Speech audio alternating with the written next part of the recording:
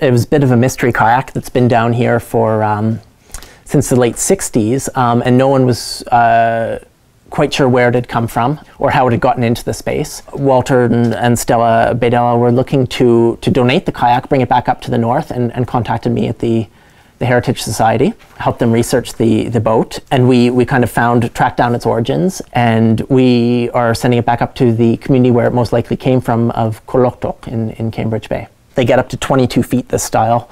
And it wasn't an ocean-going boat. It was mostly used to hunt caribou at river crossings. Groups of Inuit would kind of funnel caribou down towards the river, have them cross at one spot, and then there'd be hunters waiting in kayaks who would come around a corner and dispatch the caribou with lances, get them behind the necks while they're swimming because they are slower while they swim. We'll wrap it in plastic and then get it up through that window. This was apparently the way they'd gotten it into the building in the 60s. And so we'll take it out the same way, and we'll wrap it in bubble wrap, and we've got a secure crate for it and ship it back up north.